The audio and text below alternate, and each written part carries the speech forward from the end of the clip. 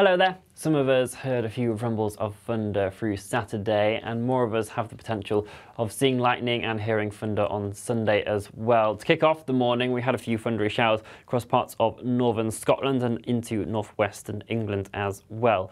Elsewhere, we have had more in the way of sunshine to kick off the day, but that sunshine is going to help those showers to develop once again. They could bring torrential downpours of rain with hail in the mixture as well, so do be prepared for some tricky travelling conditions.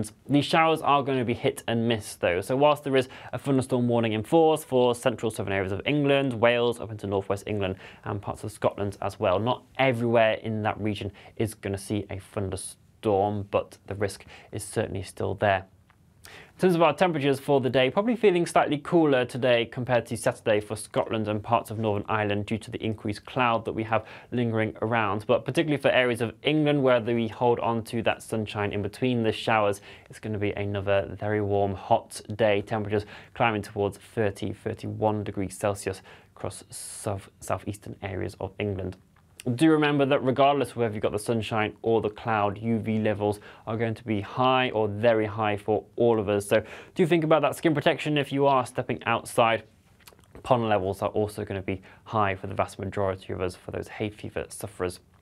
Into the evening, some of those showers will linger on for a time. Generally across the northern half, they will ease their way off eventually, but we've got to watch out for this band that's going to linger across parts of southern England and into southern Wales during the overnight period. That'll be more heavy rain. Still, the odd thunderstorm is possible, but certainly the rainfall totals topping up.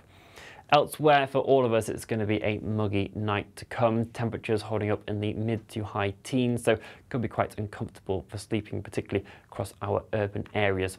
It will be quite a murky start to Monday for parts of southern England as this cloud laps in across the Channel and also across northern areas of Scotland as well. During the daytime, some of that cloud will burn off for inland areas, but it could linger along some coastal parts. Elsewhere, a good amount of sunshine to kick off the day, but again, that sun is particularly strong and will help develop those showers as we head into the afternoon period. So there are further thunderstorm warnings in force, primarily for Midlands into Wales, western areas of Northern Ireland, Dumfries and Galloway, and also the Highlands and other areas of northeast Scotland. Again, do be prepared for some surface water issues where thunderstorms do occur. 30 millimetres of rain is possible within an hour and could again provide some tricky travelling conditions. Temperatures, it's going to be another hot one again on Monday, climbing again to at least the high 20s, 30 degrees Celsius, still possible through areas of the Midlands and parts of England.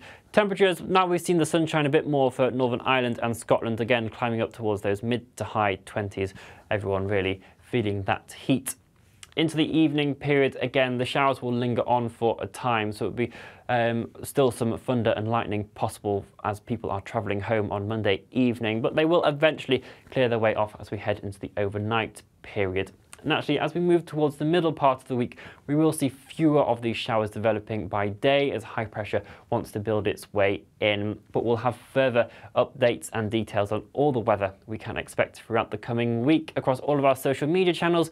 And we'll be back here on the app, on the website, and on YouTube very soon. Bye-bye.